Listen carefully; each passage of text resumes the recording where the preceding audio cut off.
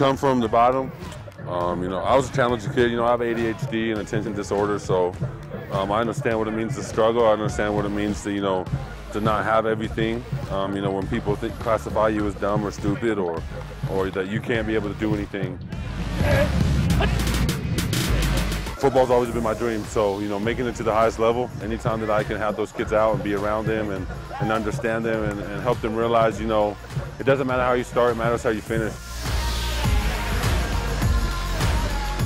You know, all these kids play different sports, but they can come out here and play football and, you know, learn different techniques, learn different drills, learn, you know, about football, the fundamentals of football.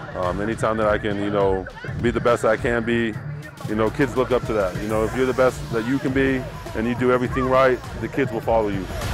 1, 2, 3.